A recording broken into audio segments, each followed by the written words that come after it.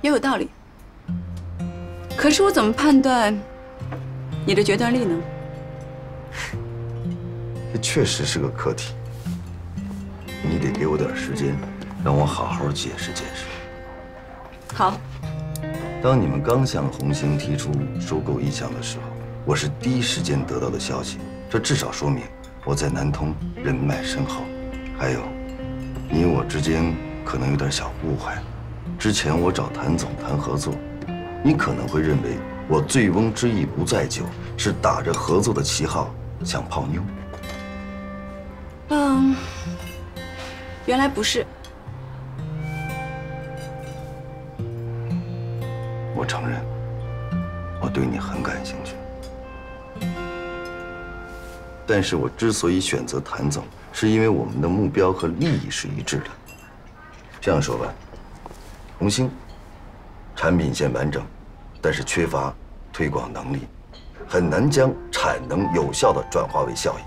但我们包氏不一样，如果我们包氏收购了红星，不光可以打破产品结构单一的弊病，还能扩展业务范围，提升包氏品牌的价值。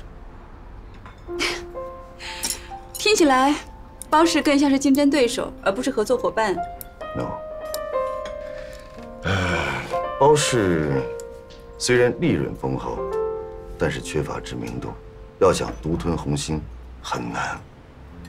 可是你们盛轩也是一样啊，你们盛轩为什么要收购红星呢？是为了提升产能，完善产业链，进一步扩大市场占有率。可是你们忽略了一点，红星的产能相当于你们盛轩的1半，就算你们谈下来，收购资金也会是一笔天文数字。一旦流动资金枯竭，盛轩继续扩张的可能将变得没有。本以为跟包奕凡的早餐之约会是一场折磨，安迪却怎么也没想到，他头脑清楚，逻辑严密，对国内和国际经济形势有独到的见解，大胆，敢于创新，性格直率而又不乏手段。这样的他，倒是让安迪颇有些刮目相看。相互内耗吧。再有一点，红星是当地财政税收大头，如果收购的消息一旦传开的话，我相信当地政府一定会出面干涉。那这个时候，我们包氏又起到了作用。我们包氏也在南通，如果我们一起收购红星的话，来自于政府的压力不但会减少，我认为政府反而会大力支持。看来之前是我太武断了，回头我把包氏的资料再认真看一看。如果未来我们有机会合作的话，可能我还去你们那儿对你们的资产和规模进行实地考察。随时欢迎。对于合作，我一向是认真的。和美女谈生意，真的很简单。看来你很喜欢这里的广式早茶，需不需要我再帮你点点什么？不用，这里的东西还挺好吃的。啊，好像我吃的比你多啊！要是樊小妹在这，又会说我不够淑女了。樊小妹是我邻居，之前你见过。在酒会上，她陪我一起。那是一个妖娆多姿，而且举手投足都很有女人味的女人。哦，我可不这么觉着。像你朋友那样的女孩，可能是我见的太多了。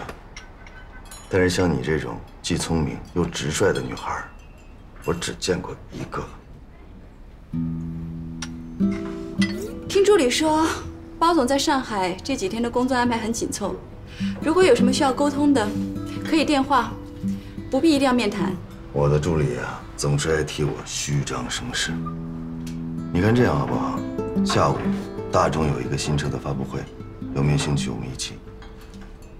吃完饭我要去机场，我送你去。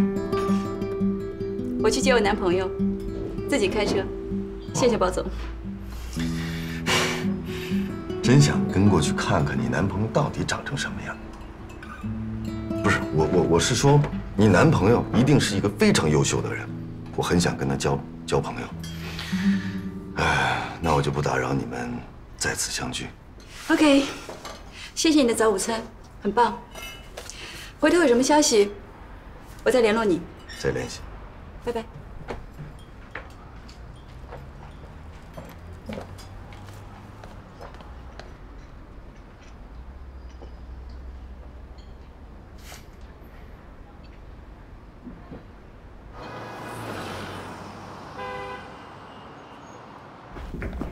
我跟包总已经谈过了，怎么样？还不错，跟之前印象有点不太一样。老实说，是不是你有心安排的？还真不是，是他自己不肯放弃，非要跟你面谈。不过这位小包总跟一般的二世祖不同，很有想法，我还挺希望跟他合作。OK， 那你把你手头所有包式的资料都给我准备一份，后续的东西我让评估员评估之后再做判断。当然。真要合作，你可要帮我看紧了，别让姓包的占了便宜。放心。啊，对了，今天魏兄回来，我要去机场接机，所以我提前下班了。不过你放心，办公室的事情我都安排好了，有什么事你给我打电话。你去接机，真不像你的风格。不是你说的吗？凡事总要试一试。不跟你说了，一会儿晚了我怕堵车。OK。拜拜。好，注意安全。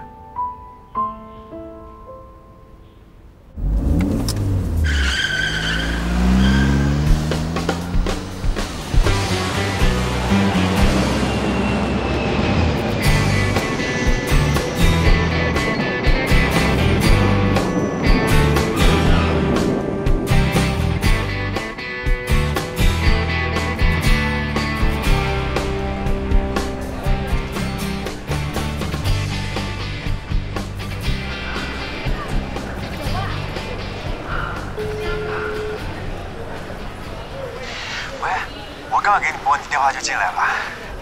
到了。啊，不好意思啊，航班晚点让你等这么久。没事，我一边等你一边拿手机看资料，不耽误。那你等着我啊，我一会儿就出来了。一会儿见。啊，拜拜。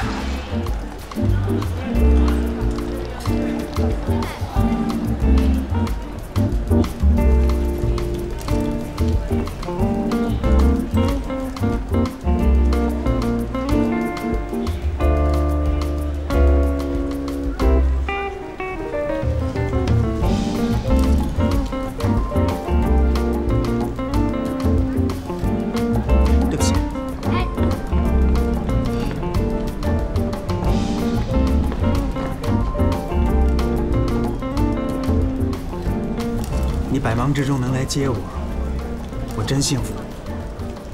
我也是第一次来机场接人，挺幸福的。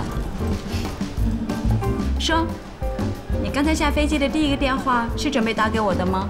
当然了，我第一个想见到的人也是你。那早知道我就不打给你了，看你能不能找到我。心有灵犀，当然能找得到。走吧。嘿嘿嘿嘿嘿，你个重色轻友的东西！啊，不好意思啊，魏总，你有这么漂亮的女朋友，也不给大伙介绍介绍？安迪，我女朋友。郎才女貌啊！哎，你说这老天能不能再低俗3分，给我们那些才女也留条活路呢？哎，这话你可说错了啊！我们家安迪比我有才。哎，我不是那个意思啊。不管什么意思，不好意思，我女朋友车坐不下你们这么多人。再见。哎哎哎哎嘿嘿，他就这么走了？重色轻友的东西。哎，咱们自己有车，走走。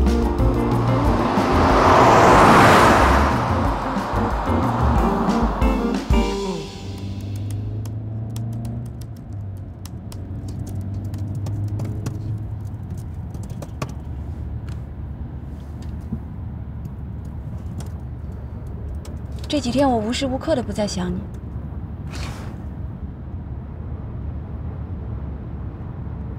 怎么？没什么，只是觉得你一本正经的表白特可爱。这是你有史以来第一次主动说想我，我真想拿个相框裱起来。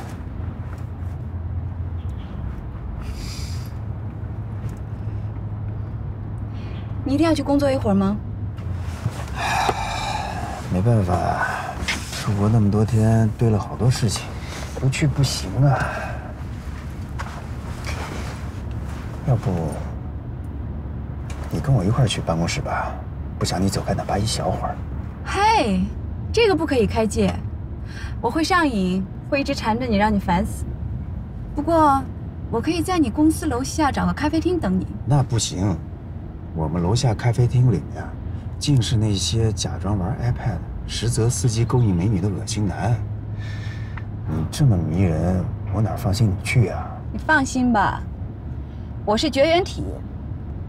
今天早上我跟一个客户开早餐会，对方长得不错，一直对我放电，不过我根本就没理他。你就打扮成这样去见人，而且还见跟你放电的人。我打扮成这样不是为了见他，是为了接你。你别那么夸张，我一看你就好想笑。那你就多笑一笑，我喜欢看你笑。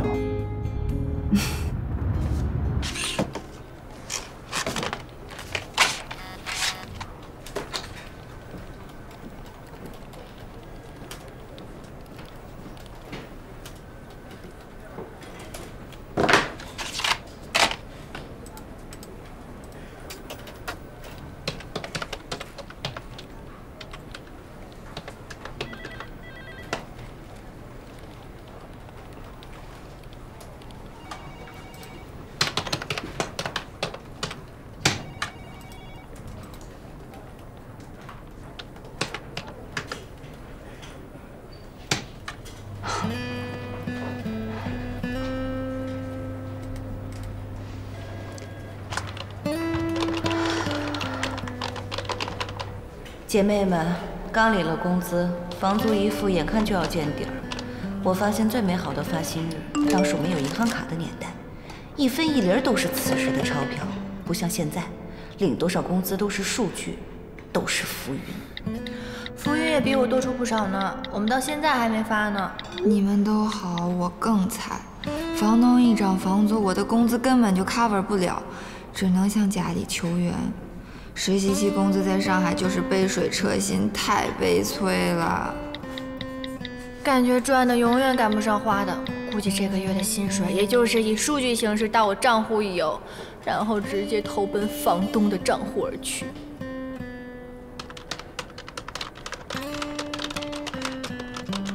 钞票已乘黄鹤去，白云千载空悠悠。本来还想留点钱等节日折扣，现在基本不用想了。哎，小凡，前面街上开了一家创意菜馆，我们要去尝尝，你去不去？我不去了，我有约会。那我们去了啊，明天见，拜拜。快走啊，拜拜。走走走。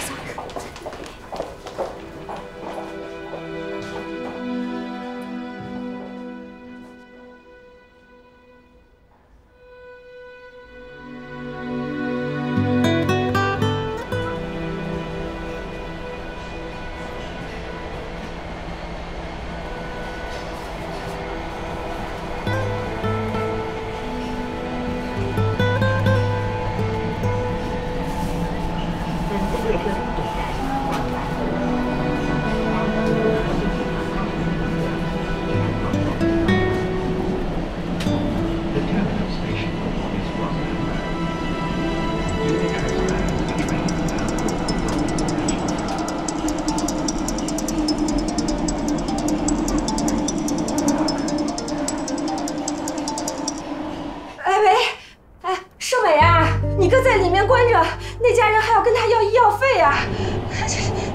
他们昨天来家里闹了一晚上，雷雷吓得一直哭一直哭。你妈今天早上过来把雷雷接去上学了，我到现在还让他们堵着，连班都去上不了。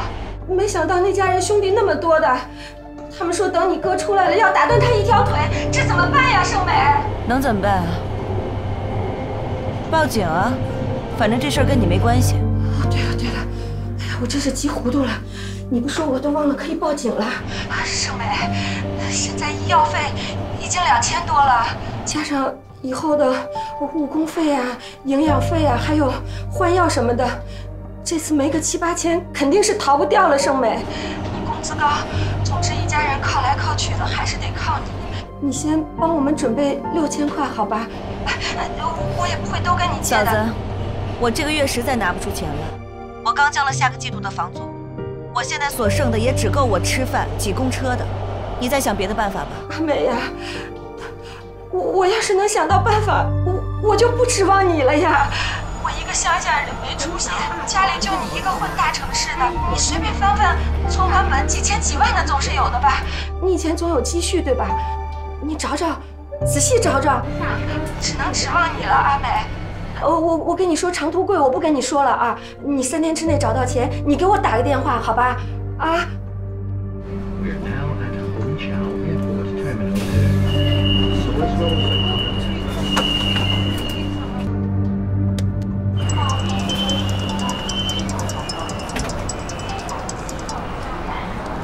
喂。哎，大美女，是我。曲总，有什么事儿啊？怎么没事我就不能找你啊？怎么会？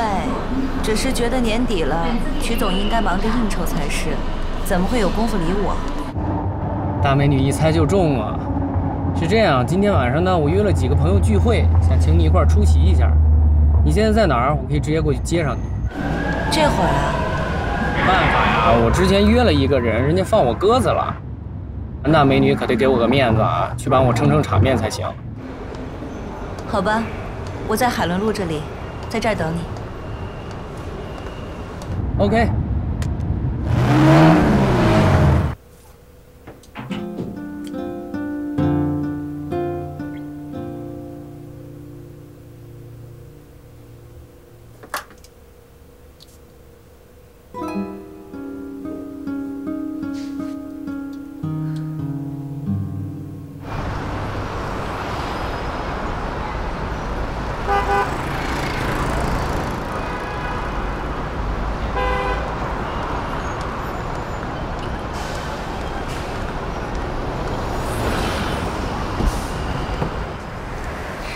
实在不好意思啊，紧急约请，还让你陪我去应酬。有什么不好意思的呀？你能想到我是我的荣幸。美女就是美女，说句话都这么漂亮。哦，对了，别人刚送给我的，里面也不知道有多少，送给你玩。不用了。哎呀，没什么不好意思的，这我拿着也没有用。女孩子嘛，买个化妆品，换个服装什么的，这个在我这儿就浪费了。拿着嘛，不许退给我，不然那就是不给曲总面子。谢谢了。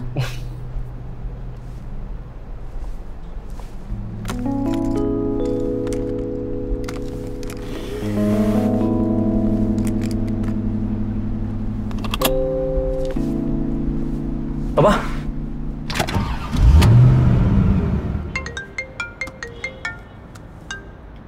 Hello， 你完事了？对呀。古人说“一日不见如隔三秋”，这都1.5个秋天不见了，迫不及待想见到你。哎，把这个复印一下发给大家。好的，魏总。你们去吧。我就在咖啡厅等你啊。哎，你等一下啊。你交代的事情我已经办妥了。樊胜美在酒会上认识的那个人叫曲连杰，做金融的，离婚，独自生活，孩子归妻子抚养。明白了，那我现在就告诉小樊。哎，等一等啊！我问你，曲筱绡没跟你说什么吗？小曲，他说什么？如果那个人没搞错的话，这个曲连杰应该是曲筱绡同父异母的哥哥。What？安迪，你知道我提前回来啦？我就想问你，你明知道跟樊胜美约会的人是你哥哥，你为什么不告诉他？你知道啦，我早就说过啦，情况都没有摸清楚就扑上去，小心给人当了小三都不知道。你明知道你哥不是真的，你为什么不提醒一下他呢？大家都是朋友，何苦要逼他一直？我逼他？他要不是爱慕虚荣，不想捞好处，谁逼到他呀？我早就说过了，我跟我哥不是兄妹，是对手。樊大姐刚跟王百川分手，就跟我哥勾搭上了。这两个人，一个图财，一个好色，根本天生一对嘛。你别这么说，小樊没你说的那么不堪。是，他是虚荣，可是虚荣也不是什么了不起的大过错。你何苦要这么针对他呢？我针对他？拜托，我在第一时间就问过他了。想不想知道这男的是谁呀？别到时候摸三摸四摸出个小三来。他自己不肯啊！再说了，这樊胜美这股死要面子那劲儿，你以为我告诉他攀上的是我哥，他会感激我吗？他只会恼羞成怒，怪我坏了他的好事儿。对于这两个人，我懒得提醒，只管看戏。来，左一个啊！走一个。干了啊！干了。来，小事儿来。哎，樊女士，来，我敬你一个。刘总，怎么好意思让您先敬我呢？应该我先敬您才是啊！美女敬酒，我必须先干了啊！来，哎，好酒量！哎呀，可以了！没想到我们樊美女人长得漂亮，这喝酒啊更是女中豪杰啊！我得回敬她一个。这回啊，咱们喝个交杯，大家伙说好不好啊？好。交杯酒啊！啊。刘总，喝酒有好多种喝法，都很有意思的。我知道有一种喝法特别好玩，就是不知道你敢不敢跟我一起玩。美女要喝酒，我老刘什么时候认过怂啊？是不是？是。你说怎么喝？这可是你说的啊！必须的，可不许赖账啊！必须的。服务员。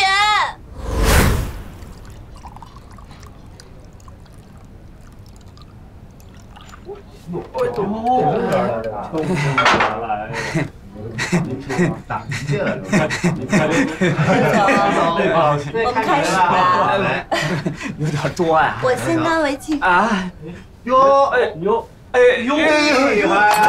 慢点啊！您这先干了，刘总。慢点啊！刘总，哎，刘总，你在干啥呀？哎，刘总，上！刘总上来呀！刘总，这可不能输啊！哎，好烈的酒不能输啊！好！刘总，好酒量！哎妈，慢点！别喝了，喝多了明天也难受。那你帮我喝。哎呀妈！你起什么哄啊你？这！哎，慢点儿！自己来！哎呀，不能这样！哎呀！哎，真不行！看，不行了，刘总，不能收。你给我有仇啊，弟弟啊！让大家看着我我求求你了，不能喝吧！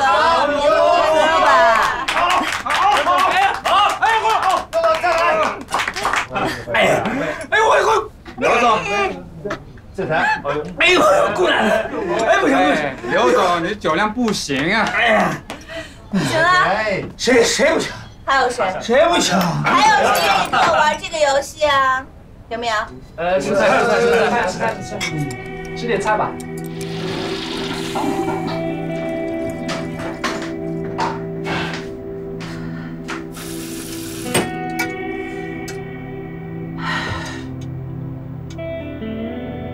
都欺负，都欺负。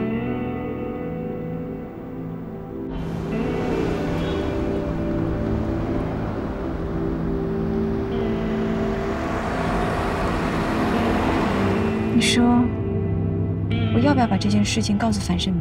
为什么呀？小曲话糙理不糙，你樊胜美的性格，她未必会感激你，说不定还会怪你多管闲事呢。可小曲之前撞到过他们约会，而且对方闭口不提他们之间的关系，这说明他不是真心想跟小凡交往。而且你朋友短信里也说，这个人平时女朋友很多，可能只是玩玩而已。我真是担心小凡会受伤。他又不是3岁小孩子，外资公司资深 HR，对方什么样的人，他不可能不清楚。要真的不清楚，那只能说明他不想弄清楚。谁也叫不醒一个装睡的人。你要是强行叫醒他呀，对大家都不好。你也这么看樊胜美？你看他跟王百川交往的那些手腕，谁吃亏还不一定呢。也就是你们22楼关系好，说好听点儿是邻居，说不好听点儿，那就是住在一栋楼里的陌生人。每个人都应该对自己的人生负责。在这一点上，我同意小曲，不建议你插手这件事儿。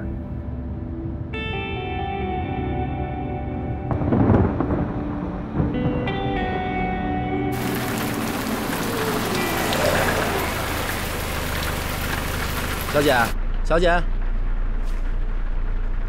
到了。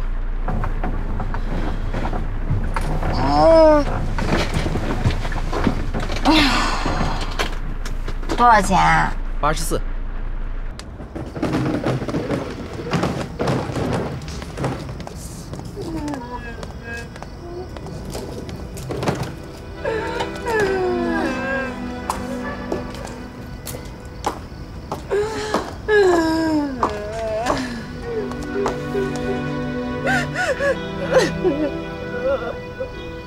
真是鬼啊！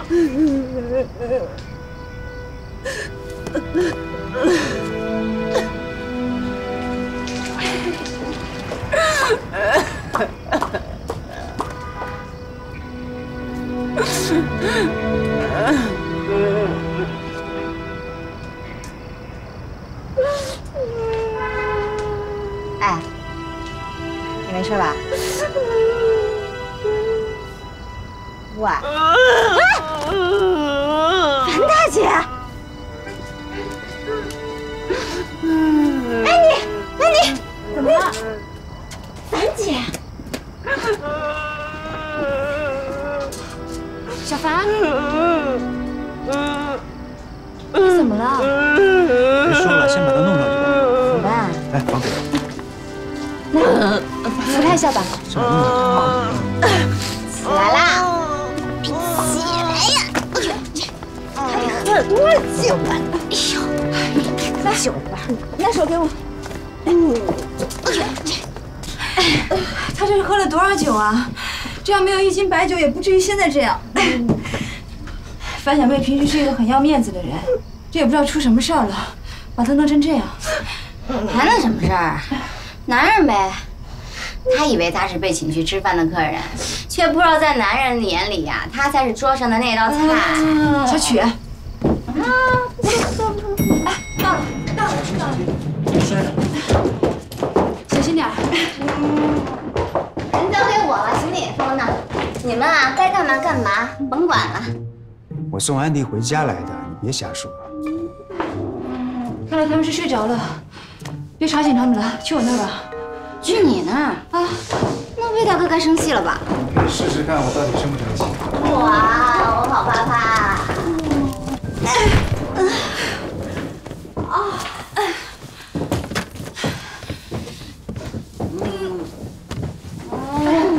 哎呀，为啥这一路我手都快断了？你说他为什么哭啊？这么哭啊？为什么呢？哎，你干嘛？你讨厌死了！好，不拍，我最会看人脸色了。滚蛋了，不打扰了，拜拜。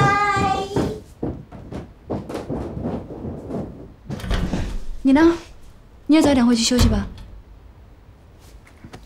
本来谋划着今天晚上要在这儿留宿来着，完了，必要条件没有了。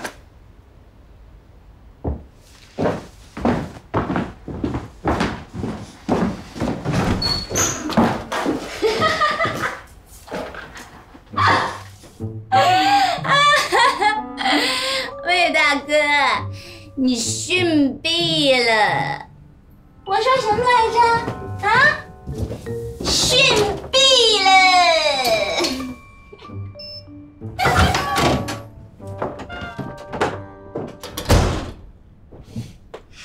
你看，都是你，连这臭丫头都嘲笑我。Sorry， 晚安。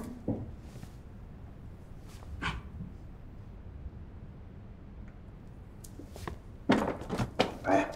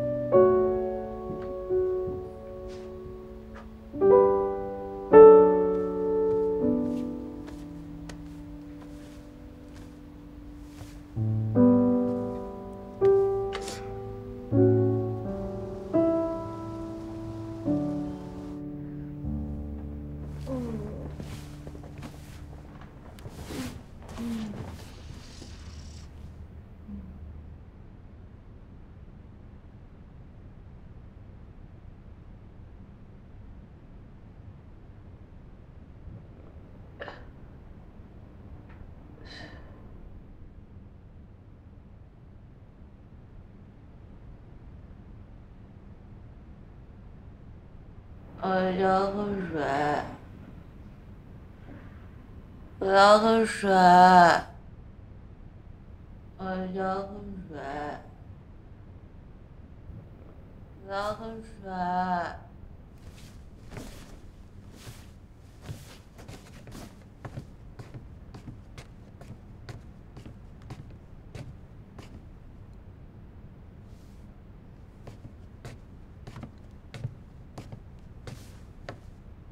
我要喝水。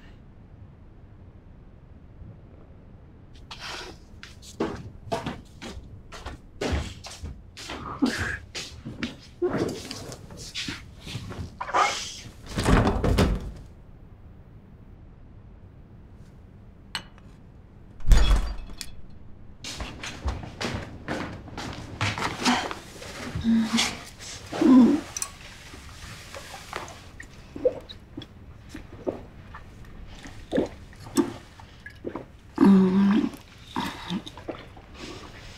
慢一点。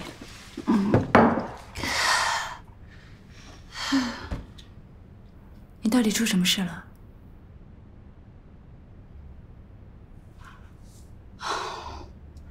如果想倾诉，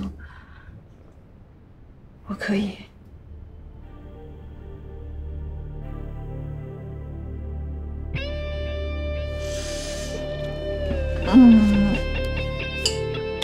我喝多了，我要回家。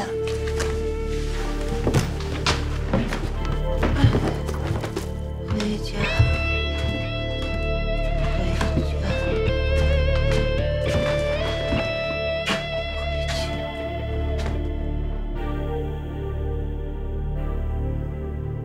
安迪，谢谢。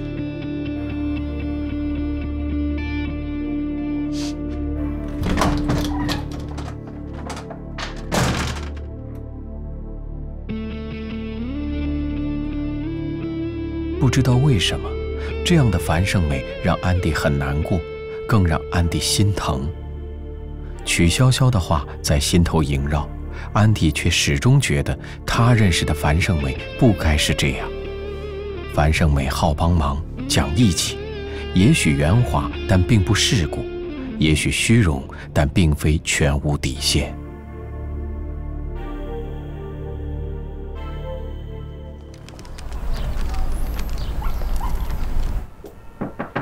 小关，要走了。小关，快点。哎，我马上，安迪姐，你等我一下。你还没上班？请了2个小时假。昨天晚上谢谢你啊。不客气。其实昨天是小曲先看到你的，没事吧？没事。我好了，樊姐，好了，那我走了，拜拜，拜拜，樊姐，走了。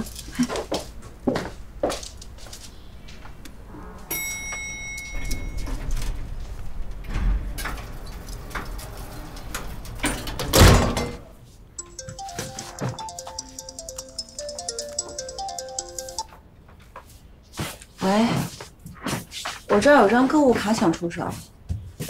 啊，好啊，那1个小时以后见。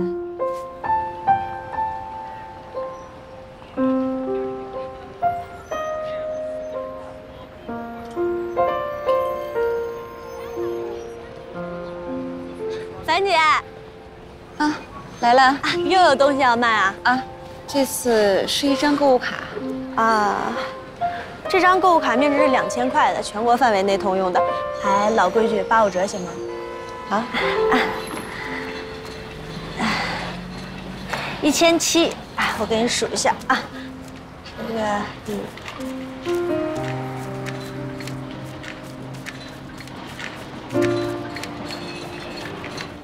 好，你数一下，拿好啊。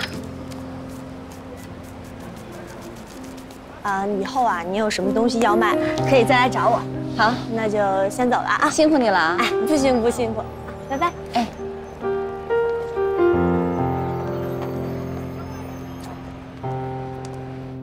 刘思明，你知道这个数据错误意味着什么吗？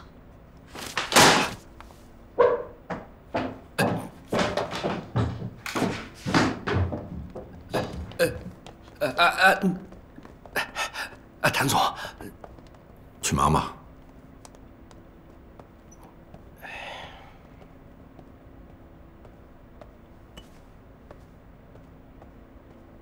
还没有惹你生气了？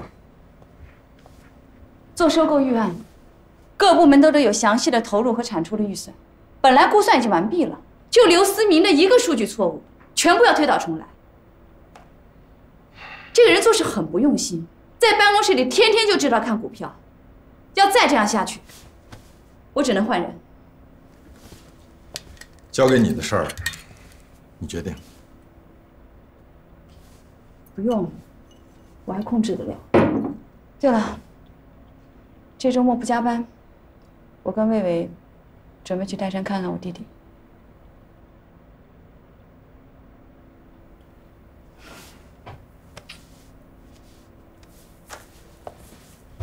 那位魏先生定了？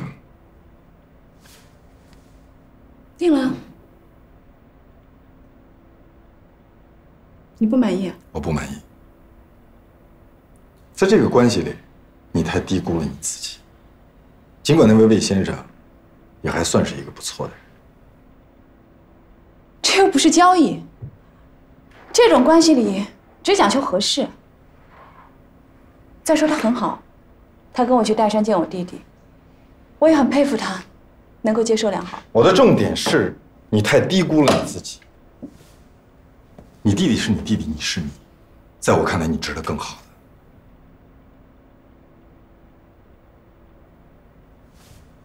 而至于那位魏先生，如果说你真的决定跟他在一起的话，袒露真相未必是美德，有时候真相就像是扎在心头的一根刺。反倒不如善意隐瞒来得好。怎么说？人都是脆弱的，经不起什么考验。你把你自己赤裸裸的呈现在他面前，我担心的是那位魏先生未必有你想象的那么好。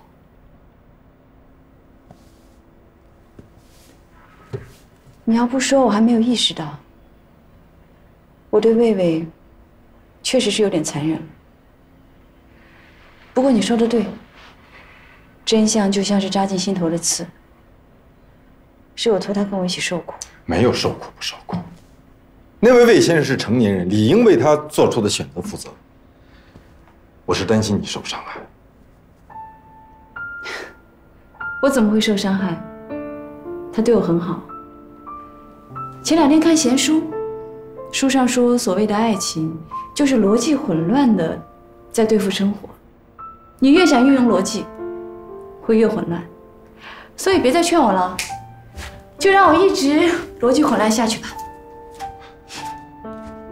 逻辑解决不了的生活，逻辑混乱反而一往无前。好吧，也许过日子真的是需要糊涂点的好。不过我还是要提醒你，安迪，你别低估了自己，也别认为自己是谁的包袱。事实是谁得到你，是谁的幸运。